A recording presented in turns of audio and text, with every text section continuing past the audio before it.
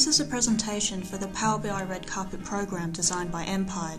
It showcases how a peak Australian sports administrative body uses PowerBI to monitor the rate of ticket sales against historical trends and consumer demographics.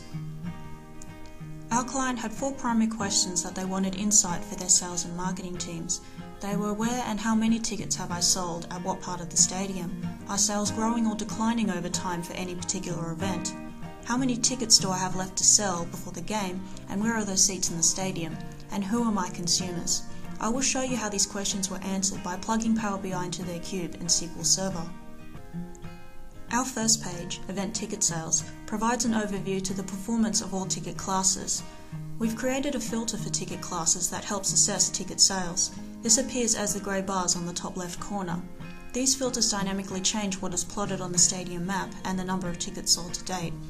The chart also provides a predictive trend line that dynamically highlights how ticket sales are progressing over time.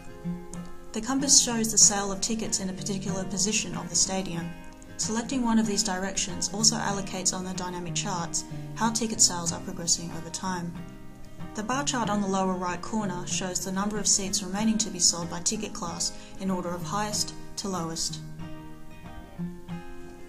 The NetworkNavigated chart provides a simple but powerful way to show the relationship between Australian cities and the team they support.